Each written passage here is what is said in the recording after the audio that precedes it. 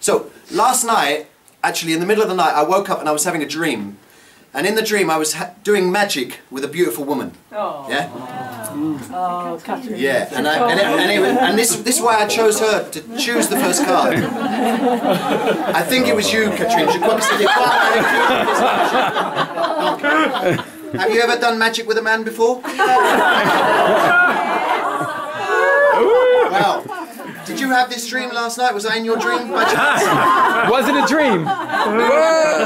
Is this your husband here? Yeah. So this is not the 9 of diamonds, right? That would be ridiculous because there's 52 cards. It's not the 9 of diamonds. No, I've got it wrong again. Yeah. No. But because I am the best magician to ever come out of my mother, I just do this, look at that, and it changes into the 9 of diamonds.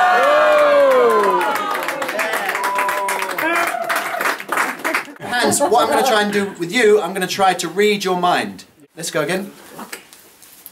It was not the 4 of clubs? Nope. Nope. This trick takes a little time, yeah? You got 49 more guesses. Okay, Hans, I think you chose the 8 of hearts.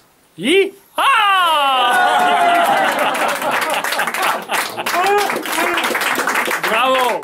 All it takes is a little click of the fingers. 1, 2, 3. And there they are, like that. Look at that. Whoa. What's your name? Miriam. Miriam, is this your wedding ring? Yeah. You got another one? And you... Give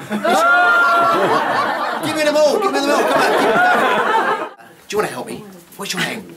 Olive. Olive, you stand there, Olive. And you just check out the rope. And here's the ring of Miriam.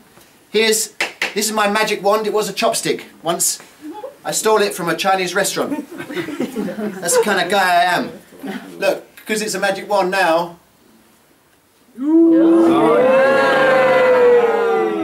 It defies gravity. Check that out.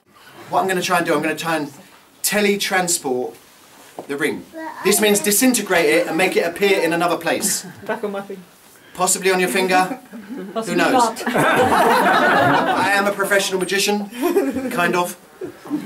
So you don't need to worry. Maybe. You just wave it like this. You say 1, 2, 3, hop! And normally after 1, 2, 3, the ring is completely disappeared. Gone. Check your left pocket. It should be in there. Nope. No. Okay, is it in my pockets?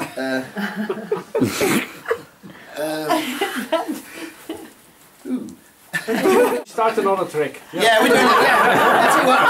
Forget it. Exactly, Hans. Give Chessie a little round of applause. Yay! Good. Give Olive a little round of applause. There you go.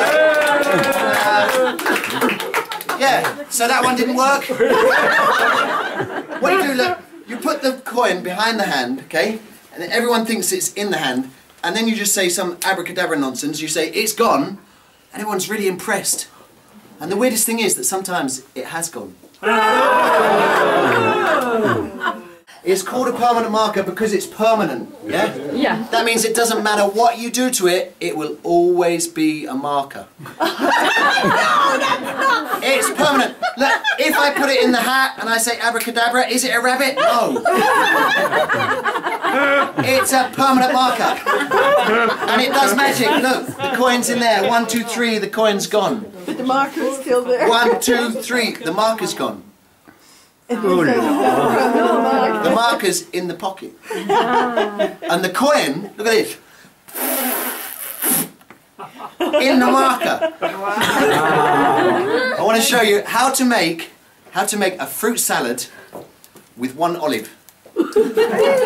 Where is the olive? In the cup. In the salad. No, Nanny, I just put it in the pocket. You saw that. It's in the pocket. But look, if I do the little magical gesture, then it appears under the cup. See? The cynics and the losers and the disbelievers, they say, I think you've got 2 olives. Olives, he's a magician. Do you know what I say to those people? Exactly. I say, you're damn right, I got 2 olives. If you play the game well, you're going to get a present. And the present is a postcard of me. Okay, and because it's a postcard of me, it can do magic. Watch. You see that cup? See the cup? Yeah? Watch this. Watch this. Just like that. See, the cup's gone. Cup's gone. Cup's gone. Up. Cup's back. See? So, Nanny, how many olives under the cup? 1. Well done, Nancy. We'll do it again. 1-0. Okay, here we go. 2 olives, 1 cup. 1 olive under the cup, the other one in the pocket. Nanny, how many olives this time under the cup? 1. 2, Nanny! Oh! We're doing another 2-0. We're doing another one. 2 olives, 1 cup. 1 olive under the cup, the other one in the pocket. Nanny, this time, how many olives under the cup? 1. Yes, Nanny. 2-1. Here's how to make a fruit salad out of 1 olive. This olive goes in the pocket, okay? I click the fingers and it comes back. You know about that.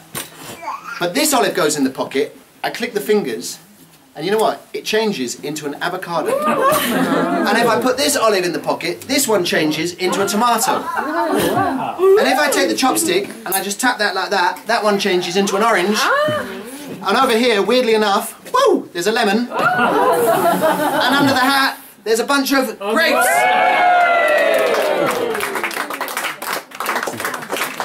Okay, so what I'm going to do, I'm going to mix all the cards up like this. And then I'm going to cut them like this. And then I'm going to ask you people out there, is Miriam's card on the bottom here?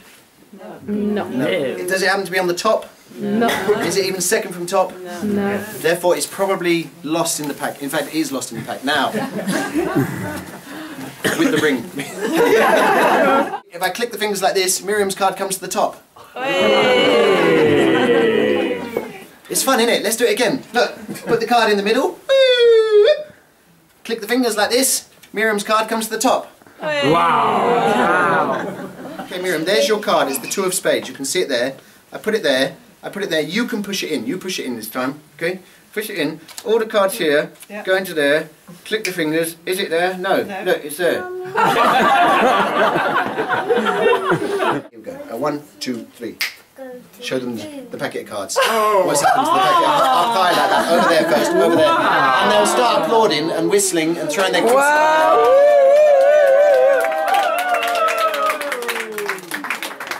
And I'll tell you what, actually I think I know where the ring is. This is my real wallet, yeah?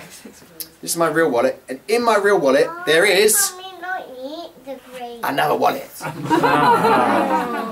And in this wallet, there is another wallet. In this wallet, there is a handkerchief. In the handkerchief, ladies and gentlemen, dames and herren, mesdames et messieurs, it's the ring of Miriam.